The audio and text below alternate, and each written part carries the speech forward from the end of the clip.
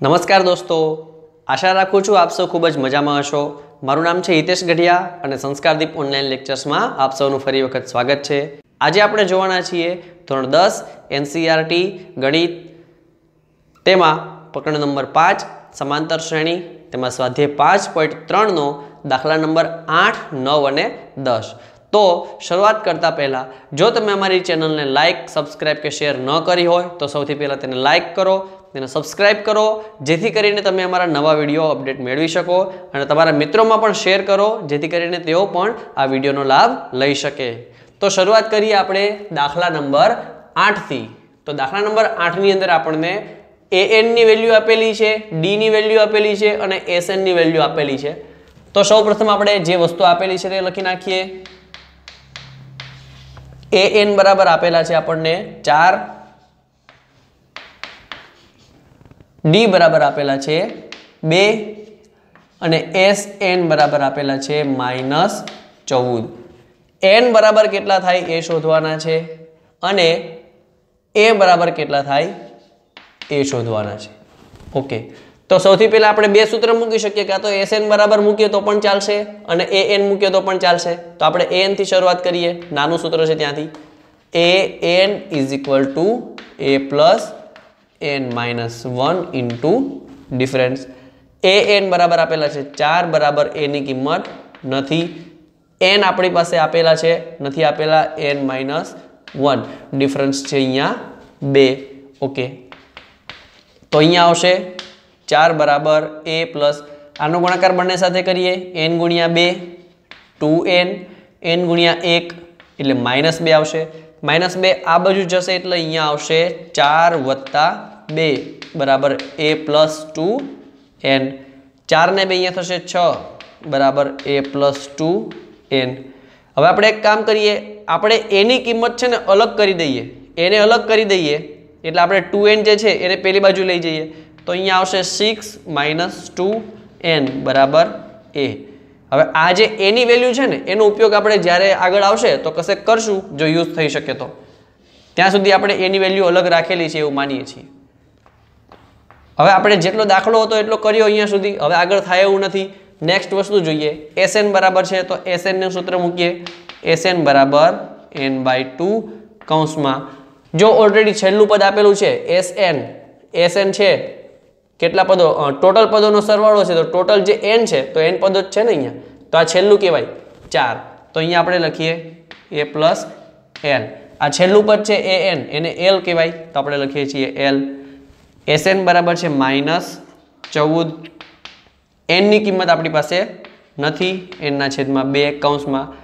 a ની જગ્યાએ હવે આપણે આ કિંમત લઈએ બરાબર, તો શું આવશે 6 - 2n પ્લસ l બરાબર અહીંયા આપણી પાસે છે 4। ઓકે, 6 ને 4 10 થશે, અહીંયા લખીએ 14 બરાબર n/2 કૌંસમાં 6 ને 4 અહીંયા થશે 10 - 2n। હવે આપણે આગળના દાખલામાં કરેલું એ રીતે જ કે અહીંયા અંદર બેકી સંખ્યા છે બંને જગ્યાએ, તો 2 વડે ભાગ ઉડાડી દઈએ તો બધાના અડધા કરી નાખીએ, અહીંયા આવશે 5 અને આ 2 ઉડી જશે અહીંયા બરાબર। આ બંને આખા કૌંસને ભાગ્યા 2 કરીએ છીએ આપણે, ખાસ ધ્યાન રાખજો। તો અહીંયા આવશે -14 = n કૌંસમાં 5 - n। ચાલો આનો ગુણાકાર આની સાથે કરીએ એટલે 5n² -5n 5 ગુણ્યા n એટલે 5n, n ગુણ્યા n એટલે n² -14 ને આ બાજુ લઈ જઈએ પેલી બાજુ, અથવા એવું કરીએ કે આ -n² અને 5n છે ને એ બંનેને પેલી બાજુ લઈ જઈએ। કેમ? જુઓ, આ -n² છે એને પેલી બાજુ લઈ જઈશ તો +n² થશે બરાબર, આ 5n હતા એને પેલી બાજુ લઈ જાઓ એટલે -5n થઈ, અને બરાબરની આ બાજુ -14 તો ઓલરેડી હતા જ બરાબર, તો આ બાજુ કઈ બચે છે નહીં। કેમ મેં આવું કર્યું? કારણ કે અહીંયા જે આપણી પાસે જે પદ મળે છે ને બહુપદી, એ આ રીતે મળે છે, a² માઇનસ ખાલી b અને c બરાબર। આ આપણે 9મા ધોરણની અંદર જોઈ ગયા ને, ચલનો વર્ગ માઇનસ ચલ માઇનસ અચલ, આ રીતનું આપણી પાસે એક અવયવ છે। હવે આના એક પદ છે એના આપણે અવયવ પાડીએ તો આમાંથી સામાન્ય કંઈ નીકળતું નથી એટલે હવે આપણે એવું કરીએ 14 એકા 14 તો 14 ના એવા બે ભાગ પાડીએ 14 ના એવા બે ભાગ પાડીએ કે જેથી બંનેનો ગુણાકાર 14 આવે ને વચ્ચે 5 આવે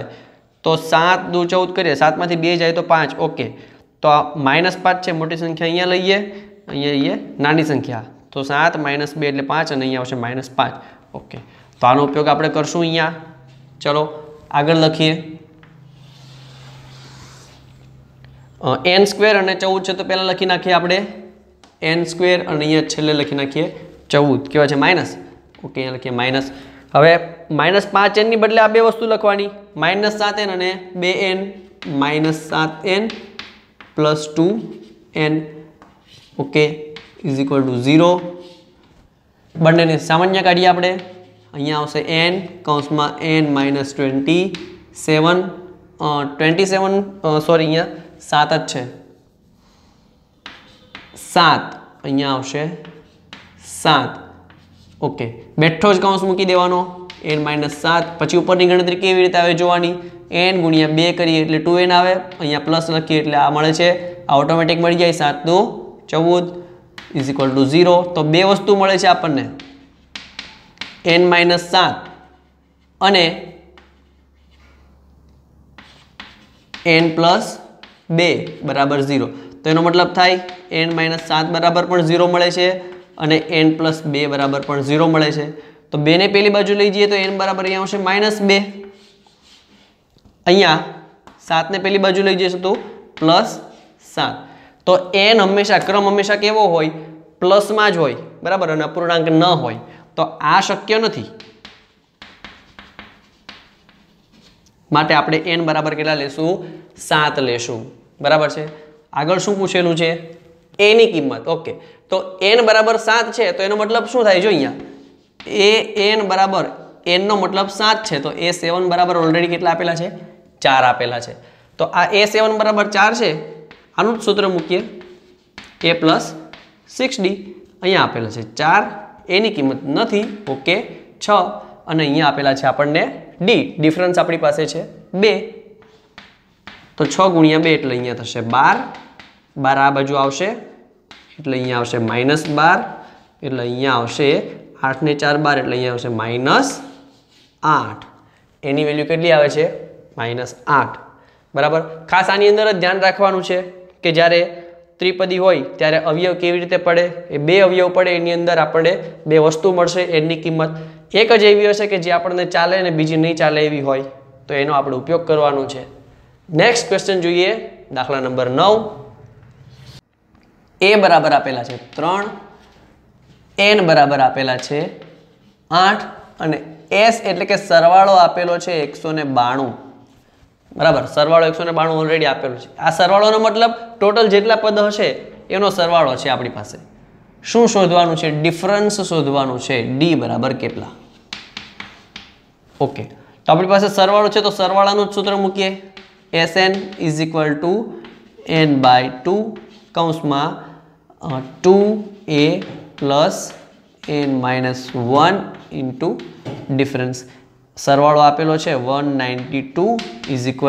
= n બરાબર આપેલા છે 8 પદના છેદમાં 2 કૌંસમાં 2 કૌંસમાં આપેલા છે એની કિંમત 3 પ્લસ અહીંયા આપેલા છે 8 - 1 અને ડિફરન્સ નથી બરાબર બધી જ વસ્તુ છે ખાલી ડિફરન્સ નથી તો આરામથી મળી જશે ખૂબ જ ઈઝી દાખલો લાગે છે 192 = 8/2 કરી એટલે અહીંયા થશે 4 અહીંયા આવશે 3 દુ 6 ગણતરીમાં ભૂલ નહીં કરતા 8 ગુણ્યા 8 - 1 એટલે અહીંયા આવશે 7 અને અહીંયા આવશે d 7 × d 4 ને આ બાજુ લઈ જઈએ એટલે 192/4 = 6 + 7d 192/4 કરીએ 192/4 4 ચોકુ 16 4 × 8 = 32 એટલે અહીંયા આવશે 48 તો 48 6 આ બાજુ પ્લસમાં છે પેલી બાજુ જશે -6 7d બરાબર છે સ્ટેપ વધારવાની જરૂર નથી યાદ રાખવાનું બરાબર છે ફરીથી આપણે આવી રીતે નહીં લખવાનું કે 48 = 6 + 7d ખબર છે કે અહીંયા 48 આવે છે તો 48 લખી નાખો આ 6 આ બાજુ આવશે માઈનસ તો માઈનસ લખી જ નાખો આની પછીના સ્ટેપમાં શું કરશું એ જ રીતે આનો જવાબ આવશે એ લખશું અને આ 7d છે અહીંયા 7d નહીં લખીએ ખબર છે કે આ 7 આ બાજુ જાય તો ભાગાકારમાં આવે તો એને સીધો ભાગાકારમાં જ લખવાનો ઓકે 48 માઇનસ છે એટલે અહીંયા આવશે 42 તો ડિફરન્સ આપણી પાસે મળે છે 6 × 7 = 42 તો અહીંયા આવશે 6 તો ડિફરન્સ આપણી પાસે આવે છે અહીંયા 6 તો આ રીતે બને ત્યાં સુધી નાની ગણતરી કરવાની ટ્રાય કરવાની અને જો એમાં ભૂલ પડવાની સંભાવના લાગે તો મોટી કરવામાં કોઈ વાંધો નથી લાસ્ટ એક્ઝામ્પલ જોઈએ 10 નંબર L બરાબર આપેલા છે હવે અહીંયા તો એવું લાગે છે કે L વાળું સૂત્ર જ આવશે L આપેલું છે તો સરવાળો આપેલો છે 144 n આપેલા છે ઓલરેડી 9 એટલે 9 પદોનો સરવાળો 144 છે અને 9મું પદ 28 છે આનો મતલબ આવો થાય a બરાબર કેટલા તો સરવાળો આપેલો છે a ની કિંમત શોધવાની છે તો આપણે L વાળું સૂત્ર જ લખી નાખીએ કે Sn = n ના છેદમાં 2 કૌંસમાં a + L Sn બરાબર આપેલા છે 144 બરાબર n ની કિંમત તો છે 9 ના છેદમાં 2 અહીંયા એમનામ આવી જશે 4.5 a ની કિંમત આપણી પાસે નથી અહીંયા લખીએ 28 ઓકે 144 આ બંનેને આ બાજુ લઈ જઈએ એટલે ગુણ્યા 2 ના છેદમાં થશે અહીંયા 9 16 × 9 144 તો અહીંયા લખીએ 16 દો અહીંયા આવશે 32 બરાબર a + 28 a 28 ને આ બાજુ લઈ જઈએ એટલે -28 એટલે a બરાબર અહીંયા આવશે 8 9 10 11 12 1 2 3 4 a ની વેલ્યુ આવે છે આપણી પાસે 4 તો ફ્રેન્ડ્સ આ રીતે ખૂબ જ ઈઝી દાખલા છે ફક્ત ક્યારે શું કરવાનું એ આપણે ધ્યાન રાખવાનું છે રકમ જોવાની પહેલા રકમની અંદર કઈ વસ્તુ એવી છે કે જે કઈ જગ્યાએ ઉપયોગ કરું તો મને બીજી કંઈક નવું મળે એવું છે તો એ રીતે આપણે ઉપયોગ કરવાનો છે તો આ હતું સ્વાધ્યાય 5.3 નો દાખલા નંબર 8 9 અને 10 તો હજી પણ જો તમે અમારી ચેનલને લાઈક સબસ્ક્રાઇબ શેર ન કરી તો હમણાં જ આ વિડીયોને લાઈક કરો અને હમણાં જ તેને સબસ્ક્રાઇબ કરીને બેલ આઇકોન દબાવો અને તમારા મિત્રોમાં પણ ખાસ શેર કરો કારણ કે શેર કરવાનો કોઈ ચાર્જ નથી અને આ જ અમારો ચાર્જ છે એમ સમજી લેજો સો thanks for the listening and God bless you all